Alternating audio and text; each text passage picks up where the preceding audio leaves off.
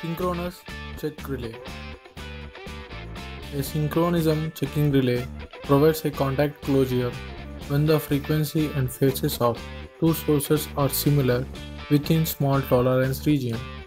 Typically, these relays are employed when there is a need for the interconnection between different stations are required.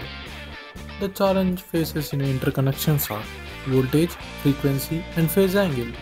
When these quantities does not matches, the fault not only damages the line but also serious damages to generators, transformers and motors of the system. Let us look into its working. Here there is two systems. One is a hydro system, two is a thermal system. These two lines should be interconnected through a relay which checks the synchronism between these two lines and sends the signal to the circuit breaker whether to contact the line for interconnection or wait for the synchronism.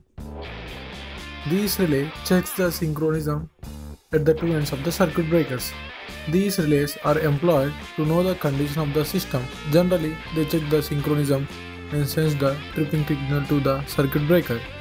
In order to make sure synchronism before connecting any systems, synchronism relays are used.